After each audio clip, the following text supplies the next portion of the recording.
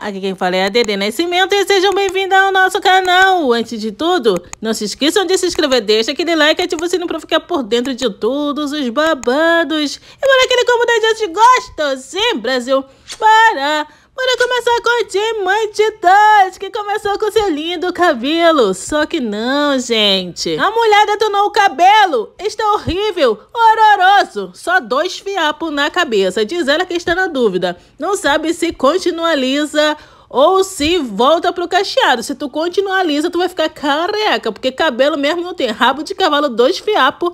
Que vergonha, hein? Passada e engomada. Tinha um cabelo tão bonitinho, né, gente? Pois é, né? Pensa que é só alisar? Tem que cuidar, fia. Tem que cuidar. Acho lindo o cabelo liso, mas cuidado, gente. Um cabelo lindo que eu acho que é o da Bruna Diniz. Pense no cabelo bonito, mas ela cuida bastante também, né? Aí o povo pensa que é só alisar o cabelo e não cuida, fica só 3 fiapinhos igual da Di. 3 não, 2, gente. Pois é, passada, porque ali dá pra contar quantos fios de cabelo tem, gente.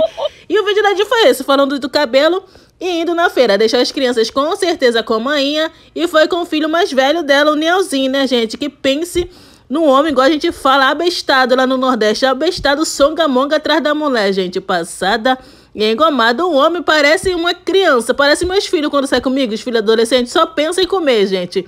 Fica atrás de mim só pensando em comer. Um come aqui, um come ali. É Nielzim. Só serve pra comer e ir atrás da mulher, porque não deixa em casa também. Ela foi sozinha, já que é ela que tá pagando, né? Ah, não, foi carregar essa sacola, né? E comprar o estilito dele. Quando fala em pipoca, menina, foi na feira, comprou o estilito da Noni, só não comprou mais porque não tinha, porque ela disse que gosta de comprar de muito, porque não gosta de ficar voltando na cidade. Mas gosta todo dia de estar na cidade comprando mais da Noni, fia. Me engana que eu gosto. E o Nielzim abestado atrás da mulher. Gente, passa desse homem não trabalha não, senhor amado. Como consegue viver assim? Ah, não, fia. Se é pro meu marido ser mais um filho meu, não, quero não. Prefiro só meus filhos mesmo e tá tudo certo, tudo ok. Ah, não, mais um nas minhas costas, Deus é mais. Eu, hein? E o vídeo só foi isso, gente, mostrando os fiapos de cabelo, o Nielzim atrás dela igual um abestado e mostrando as compras, né? Parece que vai abrir uma barraca com tanto chilito, gente. Eu não sei o que esse povo tem na mente. Passada e engomada. E bora partir também para o vídeo de Oxente Aninha, que sim, gente, a Aninha, os 2 últimos vídeos já está mais preservando o baby. Muitas inscritas eu li lá nos comentários para não mostrar muito o baby. Depois que aquela pessoa desalmada colocou aquele comentário lá sobre o menino, gente, Deus é mais, viu? Passada. A Aninha, nos últimos tempos, não está mostrando muito o bebê. Pode ser por causa disso? Pode ser, mas pode ser coincidência? Também pode, não é mesmo? Então, gente, o vídeo da Aninha também não teve nada demais não, viu? Foi ela mostrando lá as irmãs fazendo a garapa, que aqui a gente conhece como caldo de cana, né? A Lucilda lá raspando e a Diva batendo lá a cana para passar na engenhoca do painho, né, gente? Mas o que chamou a atenção na hora que eles começam, né, a passar a cana lá, o Kaique mete-lhe a mão na terra.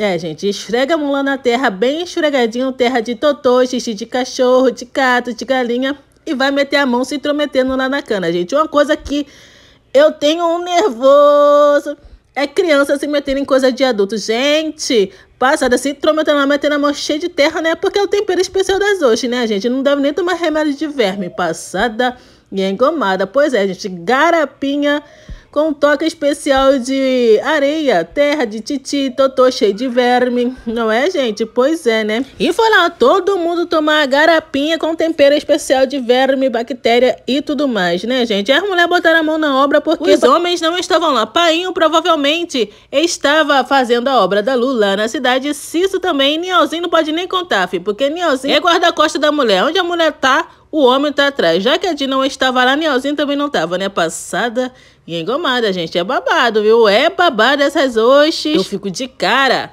Então é isso, tchutchuquinhas. O vídeo foi esse. Espero que tenham gostado. E deixa aqui nos comentários o que vocês acham. E se você for novo ou nova, continue aqui comigo. Fiquem com Deus. Bye, bye. E até a próxima.